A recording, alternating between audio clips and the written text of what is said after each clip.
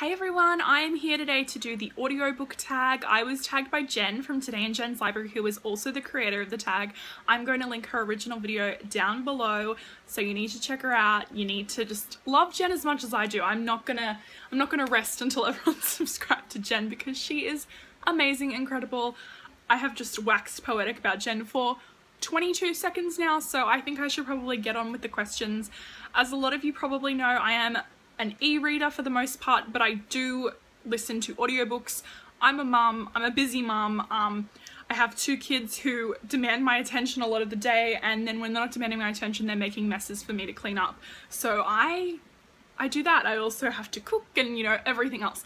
But that's completely beside the point. Woe is me. Let's get on with these questions. I do listen to audiobooks, not as much as I should, but I really want to listen to more, and I haven't even read any of these questions. I'm just winging it because I know that Jen's gonna love it when I improvise. So this is all for you, baby. Name a book that was better on audio.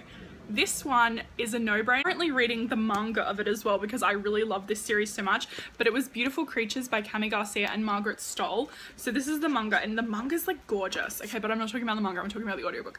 Focus, Michaela. I listened, well, it is reading. It's reading in a different format.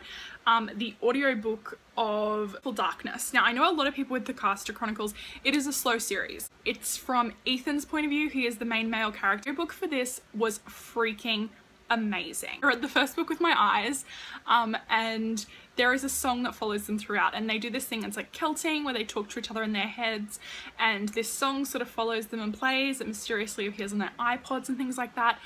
But during the audiobook, the song actually plays, and it's just like this really haunting, amazing melody. And because they live in the South and they deal with, what is my hair doing? Times there is storms, and it's just gorgeous. Like, it just is so beautiful. I love the Caster Chronicles audiobooks. I highly recommend them. So if you can ever get your hands on them, check them out, and it's just great to give that series another chance if you didn't necessarily like it at first. Name a book that was worse in audio so you had to switch to print.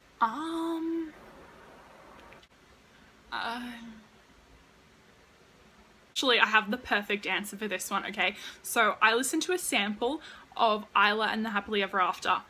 If you've been here for a while, favorite book. I don't know why, it's my favorite book. I just love it so much. I just feel so deeply connected to the characters, even though I have nothing in common with either of them. I mean, like, Josh is like super like withdrawn and sort of, you know, going through some shit, and I'm just like bubbly and crazy from the get-go.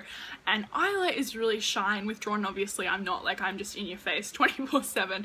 But listening to the audio of that, I can understand why if someone read a popular book in that format and it just doesn't translate that well, like, it wasn't great narration. Like, I just didn't like the Isla narration at all. I thought that it was not Isla to me. Top female narrator and top male narrator. I'm gonna say my top female narrator is, I'm just gonna write them down below their names because I am shocking with narrator names. What is the longest book you've ever listened to? During my pregnancy with Theo, I was really sick. I had a lot of problems with my blood pressure. This is just turning into a Dr. Phil sesh, by the way. So I was in bed a lot, and that was hard when you have a 2-year-old because Winter was 2 at the time. So I listened to audiobooks all the time, and I listened to Cress by Marissa Meyer, and that book just did not fucking end. That book was like 20 something hours, like 24, maybe 28 hours. Like, it was a crazy long audiobook. Good narrator though. I did like her. She was Jennifer, maybe, something like that. But yeah, that was obviously the answer to my previous question. How good am I when I don't look at the questions that I'm going to answer seriously? This is a treat to you all. Question 6, how do you listen to audiobooks? iPod, MP3 or phone? What kind of earbuds do you like? I have one of the new iPhone 7 Pluses, so I've got to use like the ones with the jack, but I mean, I just listen to that like that. If my daughter's at school and Theo's down for a nap, I'll just put it on my phone and like just let it call out to the cosmos. Question 7, should authors narrate their own books?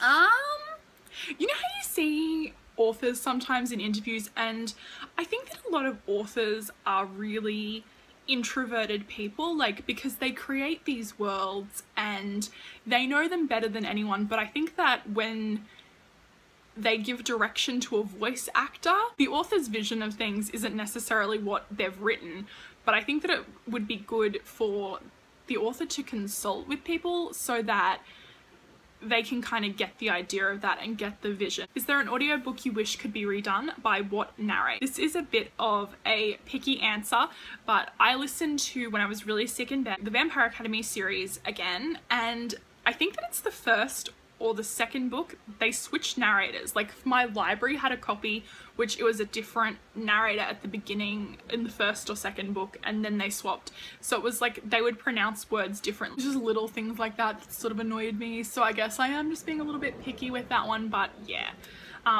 Probably just that one, and maybe obviously Isla, obviously Isla, because I think that more people should listen to that in every single way possible, and I think that it's just like, oh, I love that book. Question 9, best audiobook you've listened to or your favorite? Gemina's audiobook is like off the chain sick as well. It does the same thing as the Caster Chronicles, and if you've read Gemina, there's this pop song that is like, it's a virus that's been put into the computer system, so like it plays throughout the thing. Question 10, what's the most recent book you listened to? I actually hired Harry Potter from my library on an app on my phone, and I have sort of just been playing little clips to my daughter. I mean, she's only 4 at the moment. What is the book that is currently not on audio that you wish was? Air Awakens series. I'm not gonna ever stop talking about Air Awakens ever. I love it so much, and it should definitely be on audio because everyone should listen to it, touch it, hear it. It should just be a part of you, man. I'm just this close to getting Air Awakens tattooed across my forehead. There it is, guys, the audiobook tag. I loved it. That was crazy. I hope that you liked this video. Thumbs up for more improvisation, not knowing what on earth I'm talking about.